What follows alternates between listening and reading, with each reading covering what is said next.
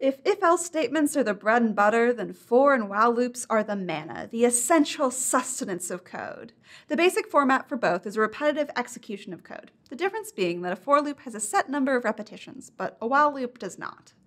A while loop has a logical that so long as it's true, the code will continue to execute. If the logical never becomes false, it will execute forever.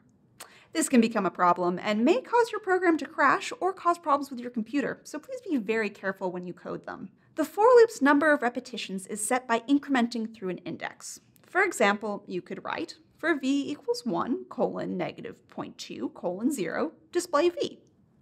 And it would display 1, 0.8, 0.6, 0.4, 0.2, 0, and then terminate.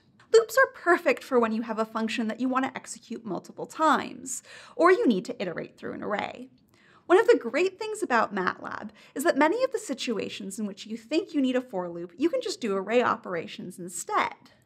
For example, if you wanted to multiply every element in an array by an element in another array, you could set up a for loop and loop through the entire array and multiply each individual pair of elements. But in MATLAB, you can just do x dot star y, and it does the same thing. It's so much easier.